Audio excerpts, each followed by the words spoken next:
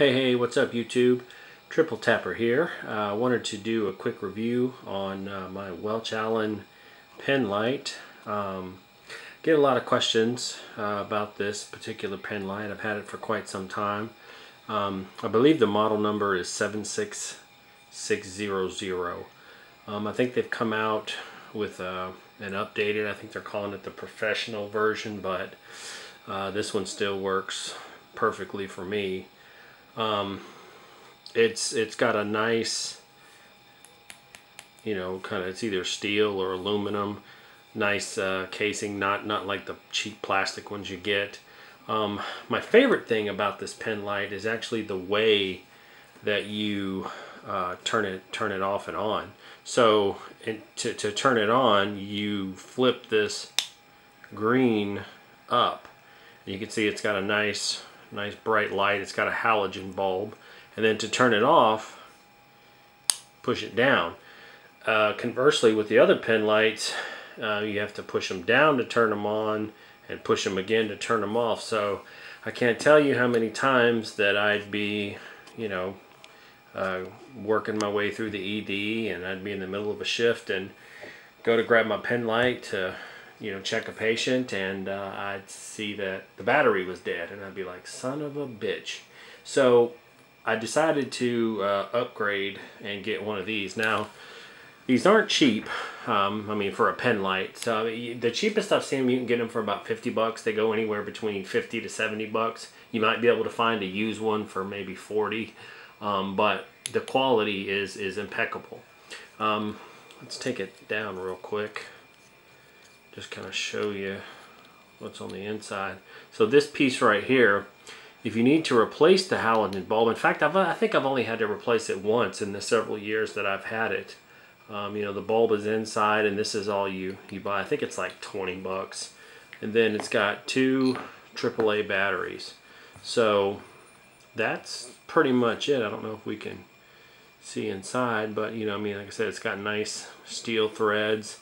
It is a really high quality Penlight, and this thing is nice and sturdy.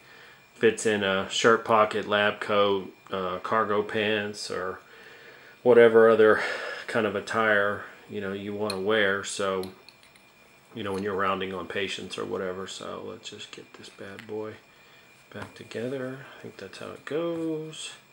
I mean, like I said, real simple, straightforward design, and like I said, the quality is really impeccable. I mean, I'm a big fan of Welch Allyn products.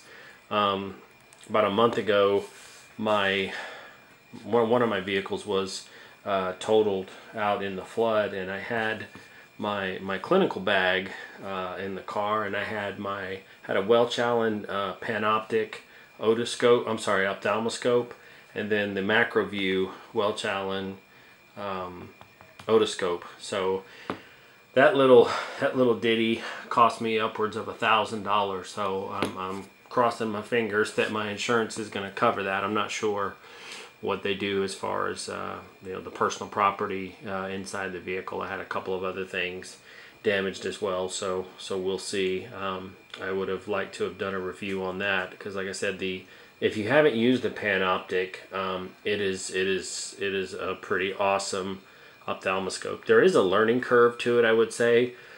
Also some kind of dexterity, but we'll talk about that in another video. So again, I just wanted to kind of show you guys the Welch Allyn Penlight. I mean, and it's, I don't know, 1, 2, 3, 4, 5, maybe 5 to 6 inches long.